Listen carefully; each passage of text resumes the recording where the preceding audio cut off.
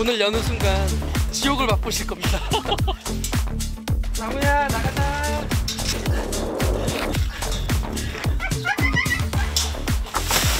오 병아. 야야 안돼 그건 안돼.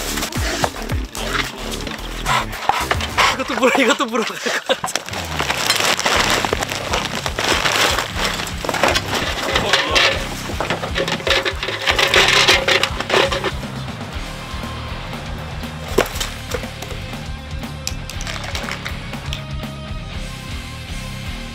일부러 계속 물고 다니면서 나 이렇게 어지른다 하면서 보여주는 것 같아.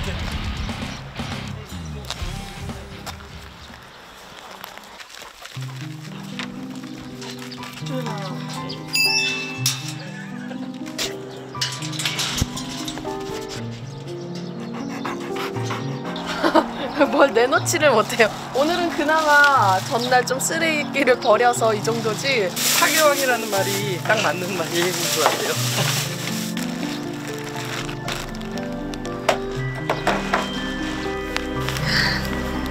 뭐 또 하겠지? 나무는 말썽꾸러기예요.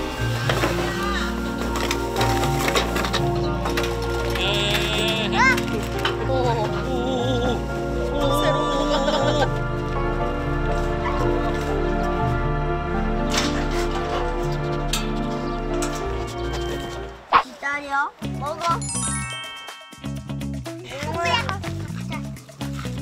꼭 앉아. 하루 있잖아요.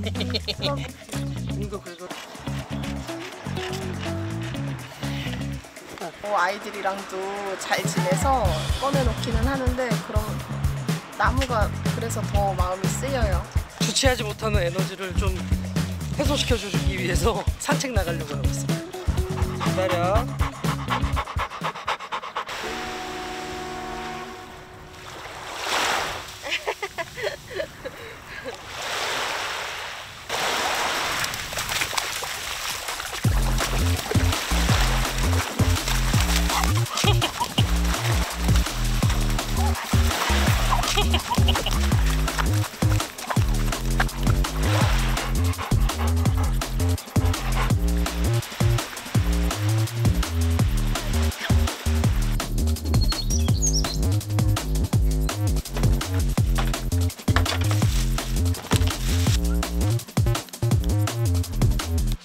저 나무가 워낙 에너지가 넘치다 보니까 이제 다른 쪽으로 좀 에너지를 분출시키기 위해서 나무야!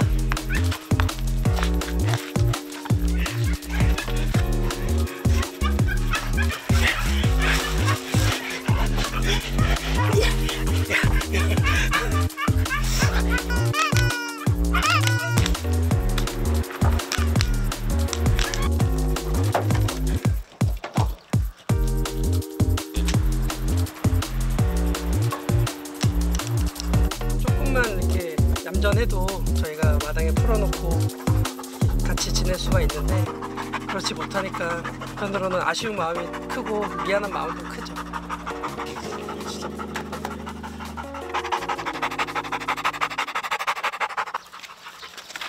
걸리적거리나 봐.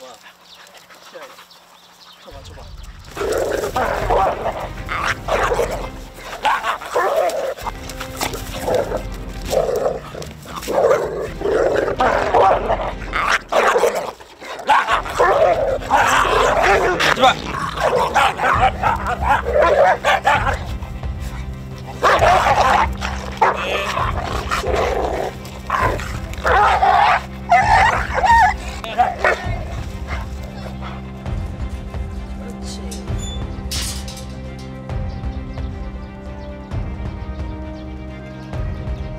나무는 저 집 안에 갇혀서 포크가 자유롭게 뛰어놀고 저희 아이들이랑 노는 모습만 지켜보니까 제가 봐서 또 질투나서 그러는 것도 있을 것 같아요.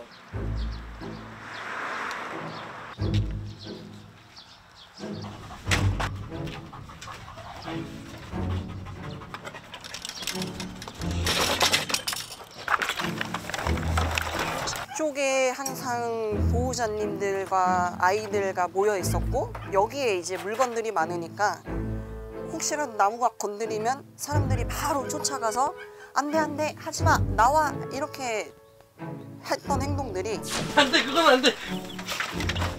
처음 봐가지고. 나무 입장에서는 이게 가장 자극적이고 이게 가장 재밌는 그런 반응들이 됐던 거죠. 이것도 물어, 이것도 물어.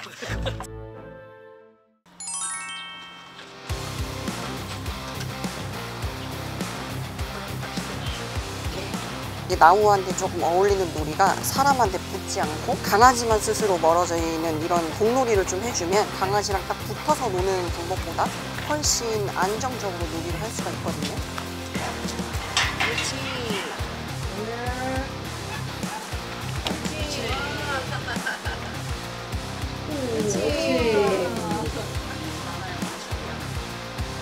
공을 좀 준비를 하셔가지고 방금 좋은가 봐. 여기 공이 또 있단 말이죠. 네. 옳지. 그렇지. 하고 또 던져주는 거예요.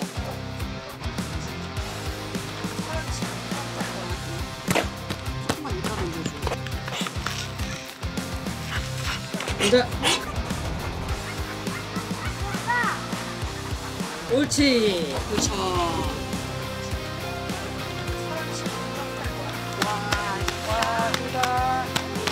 다 일어나시고. 앉아. 굿. 옳지. 그렇죠. 그렇죠. 옳지.